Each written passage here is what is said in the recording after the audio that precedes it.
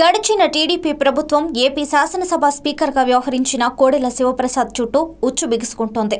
YCP అధికారంలోకి రావడంతో కోడెల ఆగడాలపై బాధితులు పోలీస్ స్టేషన్లు గడప తొక్కుతున్నారు. విశేషం ఏంటంటే ఇందులో టీడీపీ నాయకులే ఎక్కువగా ఉండడం విస్తుగొలుపుతోంది. నియోజకవర్గంలో ప్రతి పనికి ఒక రేటును ఫిక్స్ చేసి వీధి చివరి దుకాణాల నుంచి బడా బిల్డర్ల వరకు లంచాలు వసూలు చేసిన వ్యవహారంపై బాధితులు ఒక్కొక్కరుగా పోలీస్ స్టేషన్ గడప తొక్కుతున్నారు. కోడెల కుమారుడు శివరాజ్, కుమార్తె విజయలక్ష్మిలపై తాజాగా కేసులు నమోదయ్యాయి.